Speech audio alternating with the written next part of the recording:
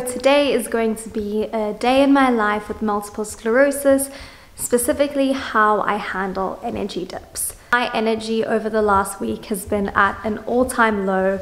Last week I had incredible energy. I was feeling super energized and just feeling really good, but this week I'm experiencing a little bit of a dip because of chronic fatigue, and I think because of just where I am in my cycle, and I'm honestly not feeling 100% good. And so I thought it would be interesting to do a video on one of these days to just show you how I handle my energy dips. Typically something like this would make me feel a little bit down, but luckily I have a lot of practices and tools in place to help me cope with these energy dips and just allow myself to live in a way that I can just ride the cycles and understand that these things happen and it's also okay. So much as I would love to stay home today, I actually have to go and take this surfboard in to get fixed. So I'm gonna run some errands this morning, and then I'm gonna come back, do some work, and just show you how I handle a typical chronic fatigue kind of day. I have this beautiful surfboard, which I am actually taking in today to get fixed. So let's go do that.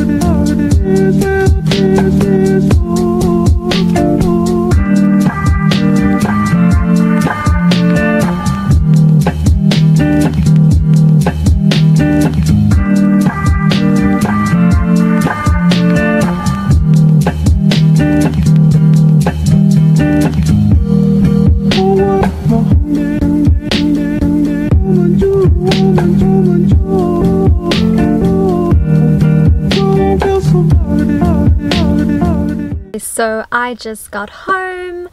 I had such a wonderful time at the beach. I literally didn't want to leave, so I dropped my surfboard off and it's getting fixed, and I'm going to go and pick it up in a week's time. And then I just did not want to leave the ocean. It has been so cold and so rainy in Cape Town, which I think has also kind of like induced my chronic fatigue and why I've had such bad kind of like exhaustion lately. So yeah, the weather has just not been great, and I have not seen the sun in over like 2 weeks, and so having a beautiful sunny day and being able to go to the ocean was just what my soul needed. So I got myself a matcha, which I absolutely love matchas. I don't drink any coffee. Matcha is my absolute favorite thing to drink, especially when I'm feeling a bit tired. I wouldn't overdo like the caffeine or green tea or matcha if you're super exhausted and think that that is going to combat the exhaustion, because then you just basically get like a fake energy rush and you're not really treating the actual reasons why you're exhausted. And so it's not to combat the exhaustion. At the same time, I also just absolutely love matcha. I know it's going to make me feel super good and without the crash of caffeine, so I just get it and indulge in it from time to time. So I had a matcha. I spent some time in the sun, which I really needed. I highly recommend, if you have chronic fatigue, to get outside in the sun. Like I said, it's been so overcast, I haven't seen the sun, and so if you're in a place where you actually just don't have any sun, then go into a sauna or do some light therapy. I haven't done either of those things, so that's why seeing the sun today just made me feel so much better, and I'm honestly feeling so rejuvenated. I definitely needed it. So I'm going to get out the car now and I'm going to make myself some lunch. I'm absolutely hungry. Before I get out of the car and make myself some lunch, I also just wanted to share such a clever little hack that I have for having chronic fatigue or an autoimmune disease, and that is to always bring snacks with you wherever you go. So something that I've been loving doing is I packed some steak in a Tupperware and I ate that, and the protein is just so good for you and it makes me feel so much better. So definitely have a lot of high protein snacks. It's going to make the world of difference in your overall health and well-being. So now let's go inside, get some lunch, and I'm also going to make my favorite anti-inflammatory tea. So I quickly ate some lunch. I meal prepped some rice and veggies. It wasn't that interesting. I was just so hungry I didn't even get a chance to film it. Now I'm going to make my anti-inflammatory tea. I've shared the recipe in another video, but this is really great for if you have an autoimmune disease and you struggle with brain fog or chronic fatigue. The anti-inflammatory bulletproof tea with coconut oil, just such a great way to get some healthy fats. And then there's just a lot of anti-inflammatory properties from the turmeric with a crack of black pepper, because if you're ever going to be having turmeric, you need to add black pepper because that helps with absorption.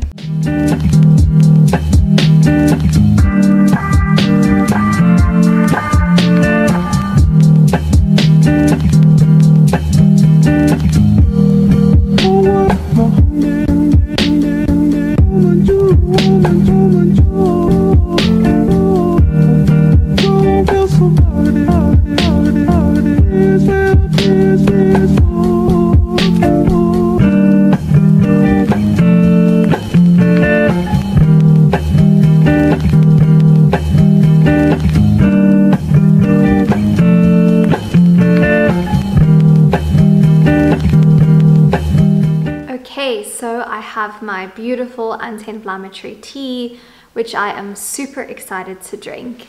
And I just wanted to share a little bit about chronic fatigue and having an autoimmune disease, whatever autoimmune disease you have. So I have multiple sclerosis. I'm on Ocrevus infusions every 6 months, but you might have a completely different autoimmune disease. So whatever is going on with you, I just wanted to still have a little chat about living with chronic fatigue and living with an autoimmune disease and how that feels. But you might also experience chronic fatigue and not actually have an autoimmune disease. Regardless, this message is for you. What I have come to know living with MS and having experienced a lot of chronic fatigue over the years, even though it is considerably better now that I am on the Ocrevus infusions. But what I wanted to actually share is all about cyclical living. So in my last video, I spoke about an introduction to cyclical living and how the seasons of nature mirror what's going on within us. And so we too have inner seasons. And in that specific video, it was directly connected to the menstrual cycle. But in this specific video, I'm just going to be speaking about it to all people, regardless of whether you have a menstrual cycle or not. So the reason why I love cyclical living so much is that it teaches you to honor the ebbs and flows of your energy. Energy fluctuations and even mood fluctuations don't actually have to be necessarily bad things, but we experience these things in seasons of life. And so a season of your life can last a week, it can last a day, it can last a couple of months, but typically we're going to feel different things every single day. So when you have chronic fatigue and you are experiencing an autoimmune disease, you might feel really upset when you experience chronic fatigue and feel like you're never going to get better. But what I've really learned is understanding that it's okay to just be experiencing a season of your life where that is just what's happening. But it doesn't mean that you're going to always be like that. Seasons flow, seasons ebb and change, and so you can experience this, but it doesn't mean that that is your reality forever and ever and ever. And so this has really helped me today and other times when I experience chronic fatigue, because I know that it's not always going to be how I feel every single day. So for the most part, even though I'm feeling this way right now, I know that I'm not going to feel like this forever. And this kind of mindset, seeing it as a season, seeing it as an ebb and flow in my energy levels, understanding that it's not going to be that way forever, and this is just the season I'm in right now at this very moment, helps me not get too existential about having an autoimmune disease or about having chronic fatigue or experiencing any of the symptoms that show up when you live with an autoimmune disease. I like to not get too existential about it and just understand that this might be what I'm feeling right now, but I'm not always going to feel like this. So how can I support myself best right now, knowing that this doesn't have to be my every single day? And so when you're experiencing chronic fatigue, it's also important to, what I like to do is just romanticize my life in that way. And so I understand that romanticizing your life is not always going to be easy. You're not always going to feel like romanticizing your life, especially when you're having a lot of symptoms come up. However, the reality is that you're experiencing those symptoms. So how can we make the best of it when it's happening? So romanticizing my life when I'm having an autoimmune flare-up or having a really bad case of chronic fatigue is to make myself a really nice cozy cup of tea, light a candle, watch a movie, light some incense, read a book, have a really delicious slow yin yoga practice, make myself an incredibly delicious Epsom salt bath.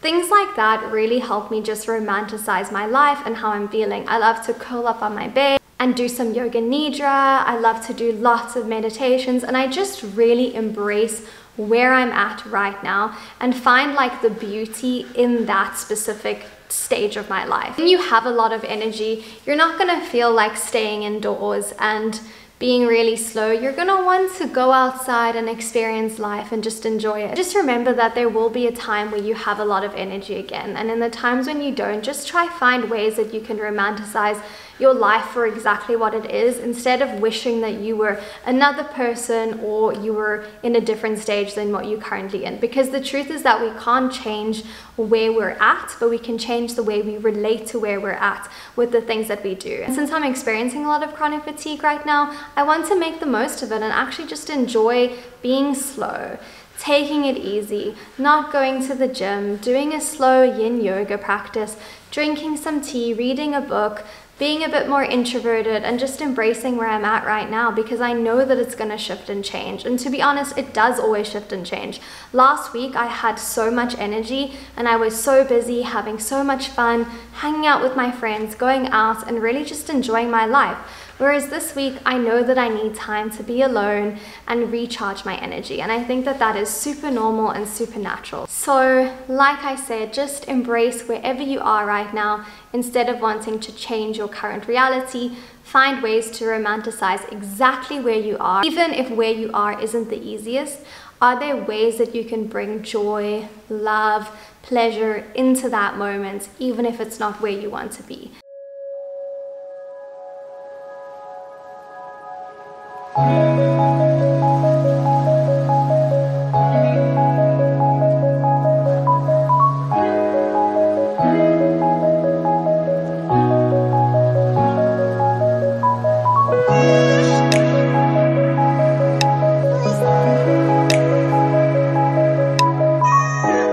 am feeling super lazy, so I am going to just relax and read my book for a little bit.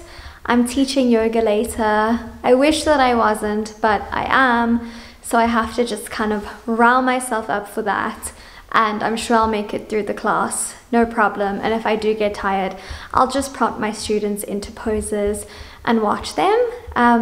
Before I get started on teaching, I'm going to read a little book just to relax myself, and then I'm going to go for a really slow walk just to warm my body up before I teach yoga. Like I said, it's been really cold here in Cape Town and I don't want to injure myself, so it's always good to have like a nice little walk.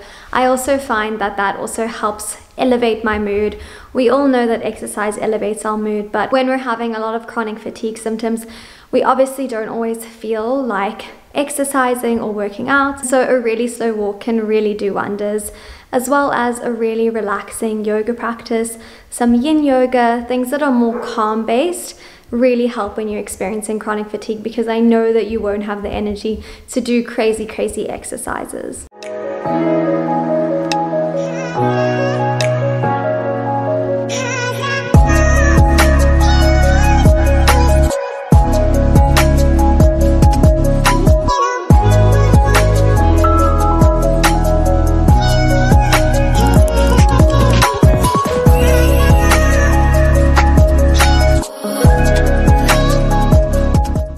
Just finished teaching yoga. It went really well, and now I'm probably going to have a bath so that I can just relax for the rest of the evening. The bath is running right now and I'm gonna have like a really wholesome evening. I want to do some reading, I want to do journaling, and I just want to feel super good. And I'm feeling like I'm in the mood for like a really cozy night. So it is currently the next day.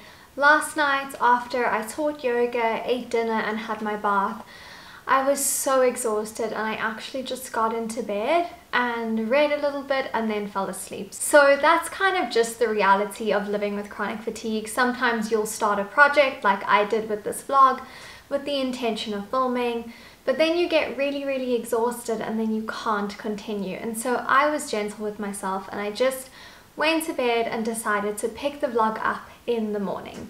So we are currently in the morning of the next day and I'm still feeling pretty tired.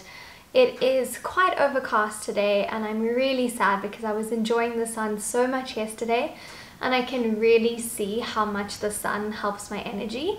But I'm not going to get too down about that. I'm going to do a little bit of a very gentle flow. Then I'm going to make myself some St. John's wort. If you are familiar with St. John's wort, it is the most incredible herb and I love having it in a tea. It has amazing benefits, and if you've ever seen the plant, it is a beautiful yellow flower and it is said to symbolize the sun. And so when you are in need of the sun, internally you can drink the plant and connect to that inner light that you have within you. It also boosts your mood and your energy levels and has been known to help people with mild depression. So I definitely feel like I need something to boost my energy and also to boost my overall mood. So when you have chronic fatigue, don't push yourself to do things that you can't do. Instead, nurture yourself, and that's exactly what I'm about to do with this very relaxing flow. I highly recommend you doing some yin yoga or yoga nidra or even just a gentle restorative yoga practice, just so that you can move your body and release some endorphins without really putting your body under any kind of stress that a really hectic workout would do.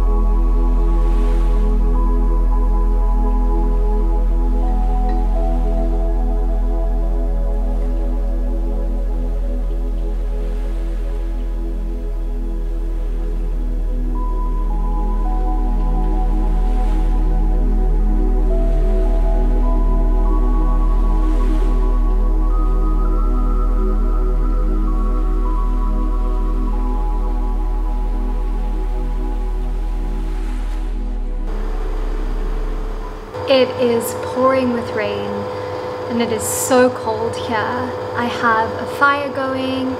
I've just been taking it really easy for the rest of the day. I did that yoga practice. I've just been reading, drinking lots of tea, watching some Game of Thrones. I'm having a very slow and very wholesome day, and just kind of nurturing myself and also just tending to my inner fire as winter comes in full force. I'm just really looking after myself. This evening I have a beautiful call with Madeline Moon, who is an incredible person on Instagram, and I'm joining her Theatre of Love 3-day event. So it's happening tonight, tomorrow night and the evening after. So I absolutely love all the woo-woo, witchy, feminine magic, and I'm just so excited to really dive into it tonight. I'm going to light a candle, pull some oracle cards, and just really tune in to the energy so that I can be in presence for the workshop this evening. Yes, I'm just so excited to have a wonderful, wholesome night learning from an incredible woman like Madeline.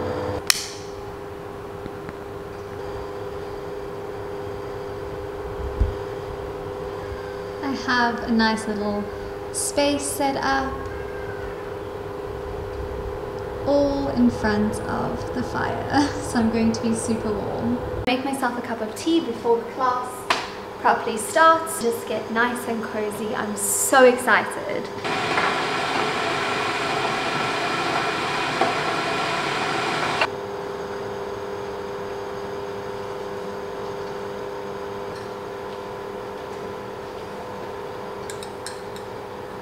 There is absolutely nothing that makes me happier than having a warm cup of tea, especially in the winter time and especially when I'm going through my energy dips. I don't know, there's something about it that just makes you feel like you can truly relax. The warmth in your hands, sitting down and drinking it, especially by the fire, you just feel so cozy. And I know that a lot of people are going into summer now, especially in the northern hemisphere. And so even if you're going into summer, you can do the same with like an iced tea, drinking your iced tea, reading a book, all of these things you can do to just adjust to wherever you are in your lifestyle. Like I said, the most important thing is to just be romanticizing where you are in your life. Instead of wishing that things were different, just embrace where you are and find what you can do to make all of those moments pleasurable so that you can enjoy your life, even during times when you're not feeling your best.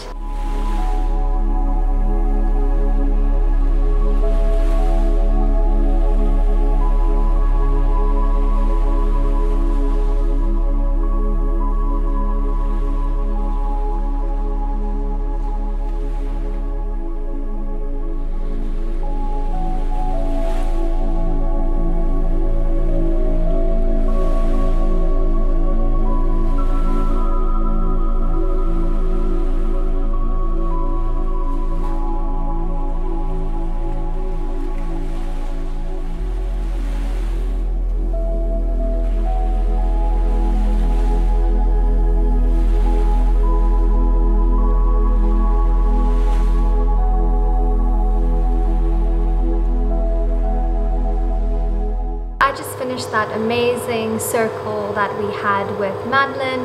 It was so transformative, really feeling the magnitude of that transmission, and it's just resonating so deeply within me. So I'm just taking a couple moments by the fire to just really integrate everything that came up for me during the session, and also just taking a few deep breaths just to like calm down and start preparing myself for the evening, because I think it's really important if you have chronic fatigue to ensure that you have a really solid evening routine so that you can get a really good night's sleep. Sometimes when we're super exhausted, we can struggle to sleep, and so it's quite important to prioritize that you're doing things that properly calm you down so that you can get in those solid hours of sleep instead of being still kind of wired in the evening. So I'm going to do my evening routine. I'm probably going to make myself some chamomile tea. My evening routine is really simple. I like to just do things that make me feel calm and not too stimulated. I don't really like scrolling my phone a lot in the evenings. I just want to have a nice, calm and relaxing night.